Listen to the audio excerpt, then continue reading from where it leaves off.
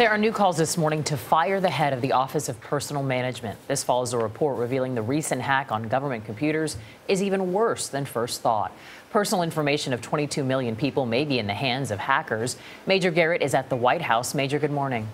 Good morning. Plenty of Republicans have called for the firing of Katherine Archuleta, the head of the Office of Personnel Management. What tends to attract the attention of this White House is when prominent Democrats do the same. One has. Senator Mark Warner of Virginia. Other top Democrats call the data breach unacceptable and devastating.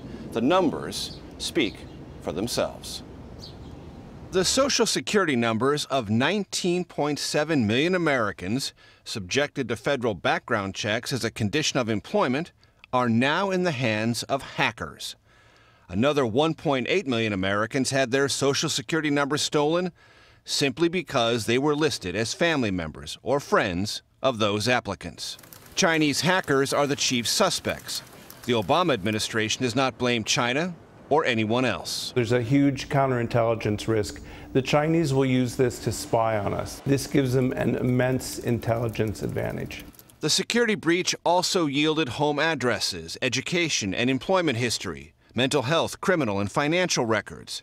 And investigators said hackers stole more than 1 million fingerprints. They'll find a million ways to use this, and none of them will be good for the U.S. Colorado Republican Senator Cory Gardner said he is tired of waiting for the administration to name names. If the administration knows who did this, if they're certain, then they ought to talk about it. Are you certain? We have been told with some level of understanding from the White House. In the meantime, millions of Americans have received letters like this, notifying them their data are at risk and referring them to a government-contracted credit monitoring agency.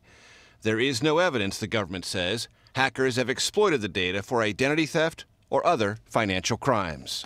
Intelligence experts told us that this data, if used by a hostile government, could create spies that would be harder for the U.S. to detect, pressure some Americans to become spies, or intimidate Americans to stop doing activities that hostile government opposes. Anthony? Major Garrett at the White House. Thank you, Major.